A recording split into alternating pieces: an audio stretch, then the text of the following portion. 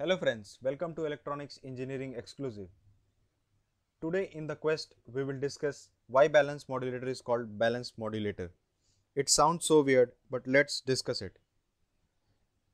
Before going in depth of balanced modulator, let's discuss the type of modulators. There are three types of modulators: multiplier modulators, nonlinear modulators, switching modulators.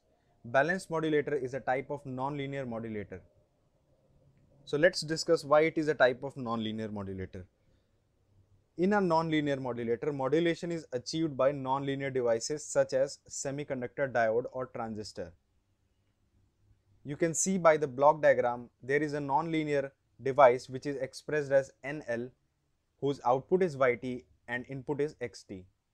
We can represent YT as AXT plus BX square T plus CX cube T plus DX to the power 4T and so on. But the major contribution is of xt and x square t. So by approximation, we can write yt as axt plus bx square t. So since in balanced modulator, we use nonlinear elements, so it is a type of nonlinear modulator. Now let's discuss why balanced modulator is called balanced modulator. Let's take a typical block diagram of dsb-sc modulator, that is double sideband suppressed carrier modulator, in which you can see there are two inputs, MT, which is a message signal, and cos omega CT, that is a carrier signal. Here we are interested in calculating the ZT, that is output of the system. ZT can be expressed as Y1T minus Y2T, as you can see by the block diagram.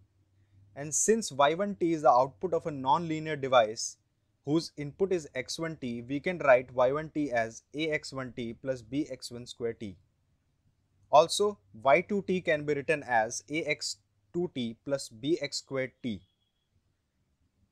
When we solve this by applying x1t as mt plus cos omega ct and x2t as mt minus cos omega ct, we get Zt as 2amt plus 4bmt cos omega ct.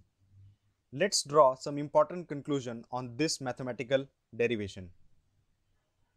We have given input as mt and cos omega ct, but at output we are getting mt alone.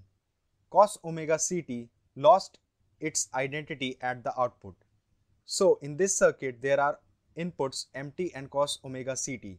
The last summer Zt no longer contains one of the input, the carrier signal omega Ct. So carrier signal omega Ct is lost at the output. The circuit acts as balanced bridge for one of the input, that is carrier. So we can say the system is acting as a balanced bridge for the carrier. So that's why it is called a balanced modulator, because it's balanced with respect to carrier. Let's discuss the type of balanced modulator. The circuit is balanced with respect to one input, that is the carrier. The other input still appears at the output, that is MT. So it is called single balanced modulator. If a circuit is balanced with respect to both inputs, then it is called double balanced modulator, whose example is ring modulator. So this is it from this video.